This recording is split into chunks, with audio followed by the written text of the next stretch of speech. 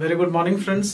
Today we are going to work on idioms and phrases. आज हम लोग idioms and phrases पे work करेंगे। कुछ इसके देखेंगे कंसेप्ट को कि idioms and phrases किस तरह से पढ़े जाते हैं, किस तरह से इनके मीनिंग आइडेंटिफाई किए जाते हैं, और ये आपके एग्जाम के पॉइंट ऑफ व्यू से भी बहुत इंपॉर्टेंट है।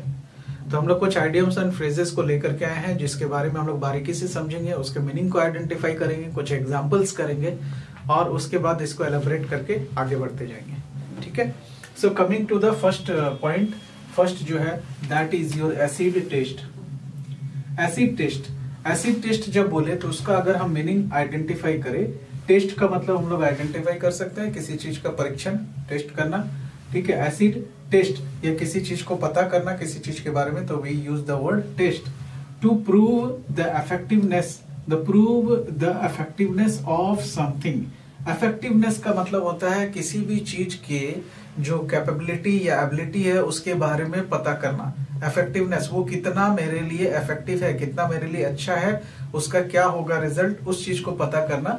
तो यहाँ पे आइडेंटिफाई है to prove the effectiveness of something. Acid test का मतलब हुआ कि कोई भी चीज आप कर रहे हैं उसमें एसिड टेस्ट करने से आपको पता चल जाएगा कि उसका रिजल्ट आने वाला क्या होगा।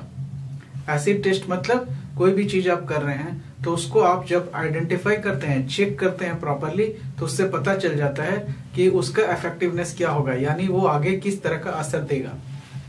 इसका एग्जाम्पल अगर आप वर्क करेंगे तो यहाँ पे ध्यान से एग्जाम्पल देखिए। आई प्रैक्टिस्ड हार्ड, मैंने बहुत प्रैक्टिस किया, for my exam, but the acid test will come when I appear for it tomorrow.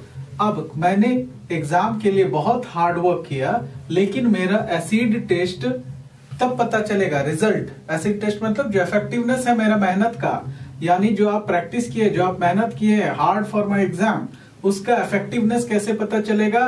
ठीक है।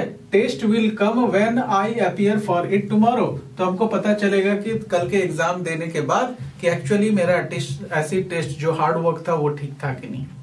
तो एसिड टेस्ट का मतलब यहाँ पे हुआ कि हम अपने किसी भी काम के इफेक्टिवनेस को, किसी भी काम के जो उसका रूट है, जो उसका बेस है, उसको आइडेंटिफाई करने के लिए हम लोग एसिड टेस्ट का इस्तेमाल करते हैं। Next comes your N arm and A leg. अब इस वर्ड में ध्यान दीजिए, N arm and A leg, यानी the thing which is very expensive और कॉस्टली। दो वर्ड, कॉस्टली या एक्सपेंसिव। कोई भी चीज जो बहुत ज्यादा एक्सपेंसिव है या कॉस्टली है तो हम लोग उसको बोलते हैं N arm and A leg, यानी it costed me, this particular project costed me N arm and A leg, यानी ये पर्टिकुलर प्रोजेक्ट मेरे लिए बहुत कॉस्टली हुआ। उसका मतलब ये होता है कि इसमें बहुत पैसा लगा, एक्सपेंसिव है, कॉस्टली है। Now coming to the meaning, sentence यहाँ पे आइडेंटिफाई करें। एवरीथिंग, जो कुछ भी, that everything that this restaurant offers, जो भी ये रेस्टोरेंट ऑफर करता है, टेस्ट्स वेरी गुड, बहुत अच्छा टेस्ट करता है। And the best part is that it does not cost N arm and A leg. इसका बेस्ट पार्ट ये है कि ये सस्ता भी है, यानी ये कॉस्टली नहीं है। अच्छा चीज ऑफर कर रहा है और ये सस्ता भी है, क्योंकि यहाँ डज नॉट लिखा है, does not cost N arm and A leg, यानी बहुत एक्सपेंसिव नहीं है, बहुत कॉस्टली नहीं है ये पार्ट। तो इसको आइडेंटिफाई कर लीजिए। N arm and A leg का मतलब है कोई भी चीज जो बहुत कॉस्टली है उसको हम लोग and arm and A leg के रूप से आइडेंटिफाई करते हैं। थर्ड जो यहाँ पे है उसको आइडेंटिफाई कीजिए, at the drop of A hat. At the drop of A hat, यानी आप इस पे ध्यान दीजिए क्या बोल रहा है कि टू डू समथिंग इमीडिएटली, यानी कि तुरंत से तुरंत उसमें एक्शन लेने की जरूरत है। टू डू समथिंग इमीडिएटली, यानी हैट के गिरने से पहले, eight A drop of A hat, hat के गिरने से पहले आपको एक्टिव हो जाना है, यानी कोई चीज को तुरंत से तुरंत इमीडिएटली उस पर वर्क करना है।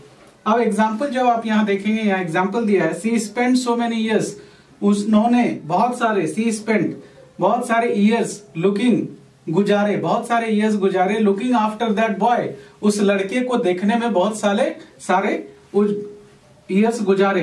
And the day C met his mother, और जब वो अपने मदर से मिला, and the day C met his mother, ठीक है, सी left him at the drop of ए हाउट, और जैसे ही वो अपने मदर से मिला वो उसको छोड़ दिया eight A drop of A hat, यानी इमीडिएटली उसको छोड़ के चला गया। To do something in immediate at the drop of A hat.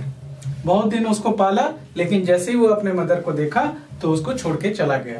तो at the drop of A hat means कोई चीज, कोई एक्शन, कोई काम को तुरंत करना। Next is ball of fire. Ball of fire का मतलब क्या है? Someone who is extremely active और एनर्जेटिक। कोई भी बंदा, कोई भी इंसान जो बहुत ज्यादा एक्टिव है, बहुत जल्दी कोई काम को कर लेता है और एनर्जेटिक में है, एनर्जी से भरपूर है। एनर्जेटिक मतलब एनर्जी से भरपूर, उसको हम लोग बोलते हैं बॉल ऑफ फायर। अब यहाँ पे एग्जाम्पल देखिए, when he joined work everyone said that he was a ball of fire. जब वो ज्वाइन किया तो सभी बोले कि वो एक बॉल ऑफ फायर है। That means he is a very effective person. वो एक्सट्रीमली एक्टिव है, वो अपना काम को सही तरीके से, सही ढंग से इम्प्लीमेंट करता है और हर समय एक्टिव रहता है। नेक्स्ट यहाँ पे जो है इसको हम वर्कआउट करेंगे, that is blood rain cold. Blood rain cold का मतलब है डरा हुआ या डरावना, बहुत ज्यादा डर के रहना। उसको हम लोग बोलते हैं to be frightened. To be frightened, frightened का मतलब डरा हुआ, जो बहुत ज्यादा डरा हुआ है। अब यहाँ पे जब आप एग्जाम्पल देखेंगे, एग्जाम्पल है Mahesh blood rain cold, blood rain cold when he heard that his father was murdered. Mahesh का ब्लड जो है वो क्या हो गया, यानी वो डर गया। रेन कोल्ड मतलब ठंडा हो गया, डर गया बहुत ज्यादा, जब उसने सुना कि उसके फादर का मर्डर हुआ है। बहुत डरावना जैसा उसको फील हुआ, बहुत डर गया। Next fifth one is bright as a button. Bright as a button का मतलब है बहुत ज्यादा intelligent, to be very intelligent. कोई पर्सन बहुत ज्यादा इंटेलिजेंट है तो we represent as he is as bright as a button. That means वो बहुत इंटेलिजेंट बंदा है। यहाँ एग्जाम्पल आप देखिए, चारू's daughter is bright as a button. ठीक है, bright as a button. I have no doubt that she will top these exams. वो इस एग्जाम में टॉप करेगा, क्योंकि वो, इसका मीनिंग क्या है, बहुत इंटेलिजेंट पर्सन है, इसीलिए एग्जाम में टॉप करेगा। Now coming to this one, यहाँ पे लिखा है bring home the bacon. Bring home the bacon जब हम लोग बात करते हैं, इसका मतलब है मेहनत से पैसे कमा के घर लाना। ठीक है, earn money by doing some work, कुछ काम करके, मेहनत करके पैसे कमा के घर लाना is known as bring home the bacon. Now इसका एग्जांपल हम लोग देखेंगे। She decided to take up the teaching job. उसने टीचिंग जॉब को डिसाइड किया लेने का, because her husband was fired. उसके हस्बैंड को फायर कर दिया गया, निकाल दिया गया जॉब से। And at least one of them, और कम से कम एक को उनमें से, had to bring home the bacon, यानी घर पैसा लाने के लिए हम लोग यूज करें had to bring home the bacon, किसी ना किसी को पैसा कमाने के लिए यूज करेंगे। Not right on again understand the concept. Meaning आप जब आइडेंटिफाई कर लेते हैं, एग्जाम में इसको दो तरीके से पूछा जाता है। पहला चीज, आपको ऐसी टेस्ट दे दिया जाएगा, जैसे हम यहाँ पे एग्जाम्पल आपको लिख देते हैं, दो तरीका से है। जैसे एसिड टेस्ट लिख दिया गया है ऑप्शन में, एसिड टेस्ट, और इस क्वेश्चन का A B C D E ऐसे करके कुछ पार्ट्स दिए रहेंगे और इसका मीनिंग यहाँ पे आइडेंटिफाइड होगा। तो you have to click the right meaning, जो है उसको अप्रोप्रिएट मीनिंग को क्लिक कर देना, काम खत्म। इसी का दूसरा पैटर्न है। दूसरा तरीका से क्या आइडेंटिफाई होता है, जब हम लोग वर्क करेंगे तो दूसरे तरीके से आइडेंटिफाइड ये है कि एसिड टेस्ट के जगह पे यहाँ पे क्या लिखा रहेगा क्वेश्चन में, to prove the effectiveness of something, to prove the effectiveness of something। अब इसका ऑप्शन आपको ए बी सी डी में दिया रहेगा with these words, acid test, N arm and A leg, ऐसे करके 4-5 लिखे रहेंगे। तो आपको उसमें क्लिक करना है कि इसका एग्जैक्ट मीनिंग वाला कौन सा आइडियम्स है। ठीक है, with this I will and the session. इसको हम लोग और लेके आगे जाएंगे। Thank you very much friends. Here we are going to work on more idioms and phrases. अब इसमें 7th जो है वो है caught between two stools. Caught between two stools यानी दो स्टूल के बीच में फंस जाना, यानी ये आइडेंटिफाई कर रहा है टू बी कंफ्यूज्ड। एक पर्सन, कोई भी बंदा जो कंफ्यूज्ड है, उसके लिए हम लोग यूज कर सकते हैं caught between the two stools. अब मेघा वॉज, एग्जाम्पल अगर देखेंगे, Megha was caught between two stools. Caught between two stools when it came to deciding whether she wanted to study further to start working। यहाँ पे वो decide करना चाहती है कि वो आगे पढ़े ताकि वो आगे जाकर के काम कर सके properly. She wanted to study further to start working. ठीक है, तो यहाँ पे caught between two stools means confused, एक परफेक्ट डिसीजन नहीं लेने की एबिलिटी को हम लोग कॉट बिटवीन टू स्टूल्स बोलते हैं, किसी दो सिचुएशन में फंस जाना।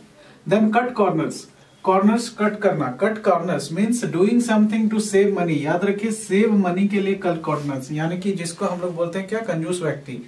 तो वो जो कि save, to do something, doing something to save money, पैसा को बचाने के लिए। Now example is one their family income became नील। एक बार उनका फैमिली इनकम नील हो गया।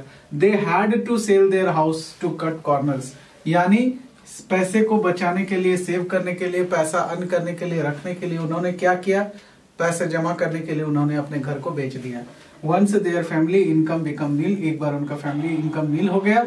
They had to sell their house to cut corners, उनको अपना हाउस बेचना पड़ा to save money, to have some money. ठीक है, तो now coming to the 9th part, that is dance on someone's grave. Grave जैसे हम लोग जानते हैं, ग्रेव यार्ड हम लोग बोलते हैं, तो ग्रेव का मतलब आइडेंटिफाई हो गया, जहां पे किसी को लेके जाया जाता है डेथ, आफ्टर डेथ, तो उसको हम लोग ग्रेव बोलते हैं। डांस ऑन समवन्स ग्रेव यानी to be happy at someone's death, खुश होना, किसी के डेथ पे खुश होना is known as dance on someone's grave.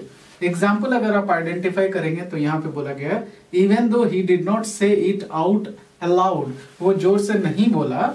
He knew when his enemy would die, वो जानता है जब उसके एनिमी का डेथ होगा। He would be dancing on his grave, वो उसके ग्रेव पे यानी उसके मरने की खुशी मनाएगा। तो यहाँ पे डांस ऑन समवन्स ग्रेव का मतलब है कि किसी के डेथ पे खुश होना। Next is your dead and buried. Dead and buried to refer to something as being of no use, यानी डेड एंड बरीड हम कहाँ यूज करते हैं, बीइंग ऑफ नो यूज, यानी कोई चीज जो इस्तेमाल के लायक नहीं है, यूज किया ना जा सके, उसको हम डेड एंड बरीड बोलते हैं। एग्जाम्पल अगर आप आइडेंटिफाई करेंगे, all problems of past are dead and buried now, जो भी प्रॉब्लम्स हैं पास्ट के वो अब डेड एंड बरीड है, we can not do anything on that. ठीक है, उसको भूल जाने में ही फायदा है। It is of no use, वो कोई यूज का नहीं है। फिर से एक बार हम लोग इसको देख लें। कॉट बिटवीन टू स्टूल्स मतलब कंफ्यूज्ड, जो कि दो प्रॉब्लम में फंसे हुए लोग हैं, तो उसको हम लोग कॉट बिटवीन टू स्टूल्स बोलते हैं, दो सिचुएशन के बीच में फंस गए, caught between two stools. Next cut corners. Cut corners का मतलब है पैसे की बचत करना, यानी कुछ ऐसा करना जिससे हम कुछ पैसे बचा सके, तो we replace it with the words that is known as cut corners. Then dance on someone's grave. Dance on someone's grave का मतलब है टू बी हैप्पी, किसी के मौत पे खुशी मनाना, तो we use it as dance at someone's grave. Then next is dead and buried. Dead and buried means जो भी चीज यूज में नहीं है, इस्तेमाल में नहीं है, उसको हम डेड एंड बरीड मानते हैं। डेड मतलब मृत्यु, बरीड मतलब गाड़ देना, यानी उसको भूल जाने में भलाई है क्योंकि उसका कोई काम नहीं है। कुछ और भी हम लोग आइडियम्स एंड फ्रेजेस लेके आएंगे नेक्स्ट सेशन में अपना। Thank you very much friends.